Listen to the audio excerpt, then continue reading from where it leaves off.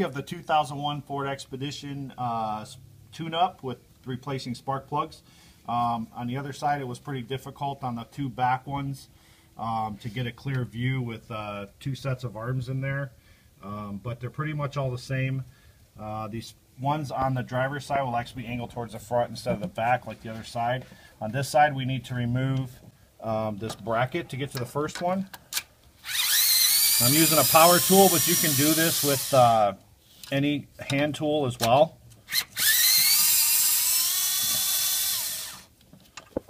This bracket sitting right over that first spark plug.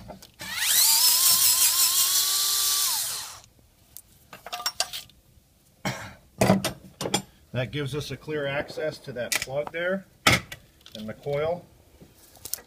Remember, on these underneath is the tab to unplug the coil itself.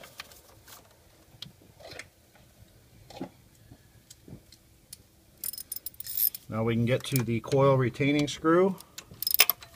It's on the back side.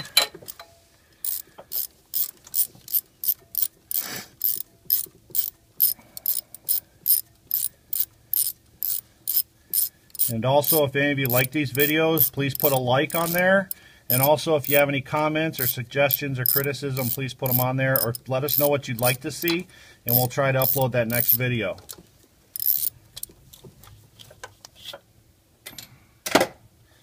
Okay, we're going to pull out the coil there.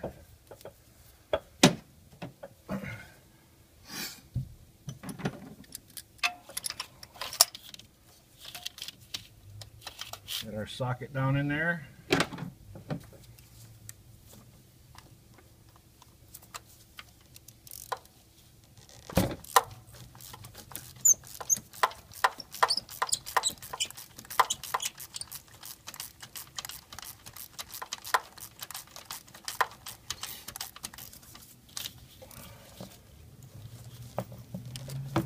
Remember, when you do spark plugs, they're like brake components. Don't ever use power tools.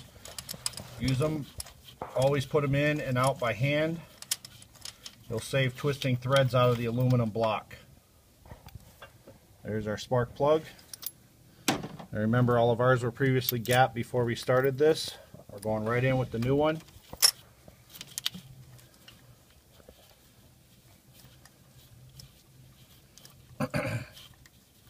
And remember, we're doing this on a cold engine.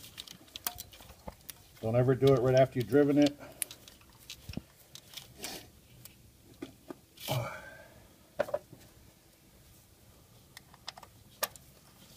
we're going to snug her down.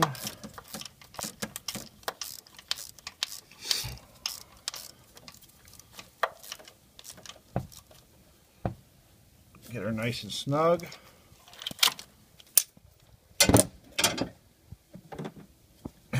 We're going to set our coil back in.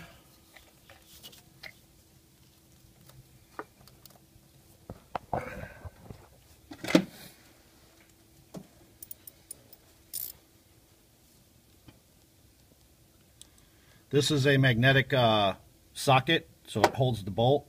If you don't have that, sometimes you can use a piece of electrical tape in your normal socket and it'll hold it so you can get it down in there without trying to squeeze your fingers in that little hole.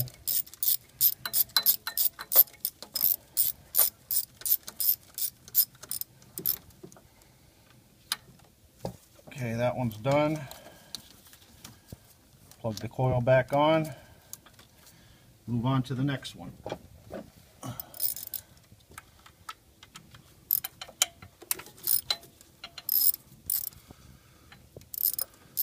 Sometimes it's difficult to get video on a vehicle like this because everything's all crammed in there, but we'll do the best we can to get you the best view.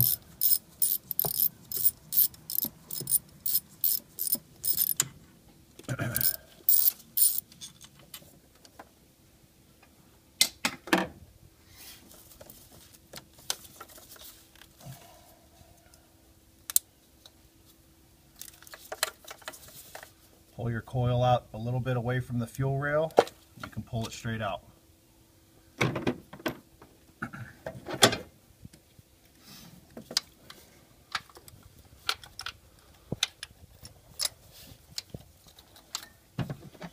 And if you're a little short and you want to work up here, you can use 2 extensions.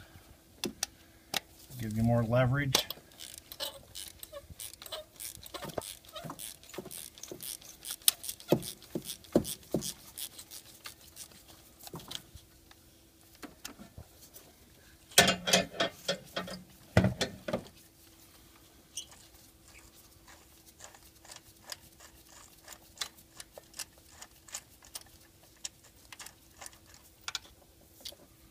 There's our plug.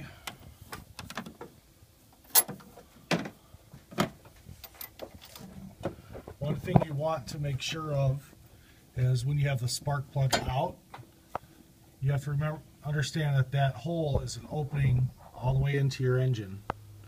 So you do not want to drop anything in there, because if you do, it may be almost impossible to retrieve. And if you start the engine with something in there, it'll be on top of the cylinder head, could cause serious engine damage, and that could cost you a lot of money.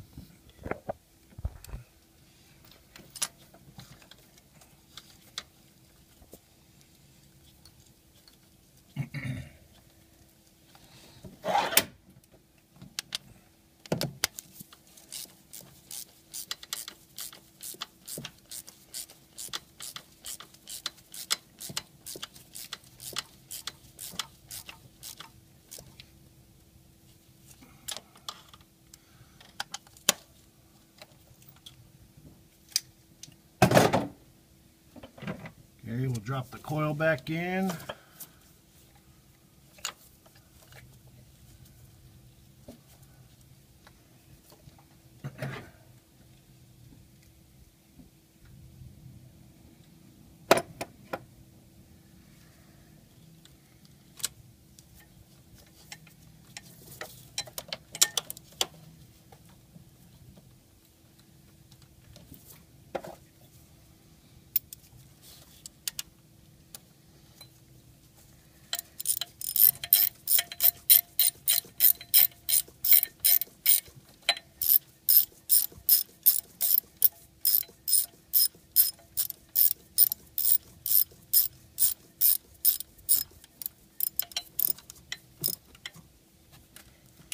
Okay, that's number 2.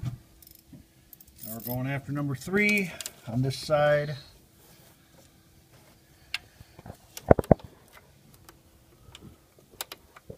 Son of a freaking thing's in the way. You can pause it. Okay, we'll be right back with the next part of replacing the last 2 spark plugs.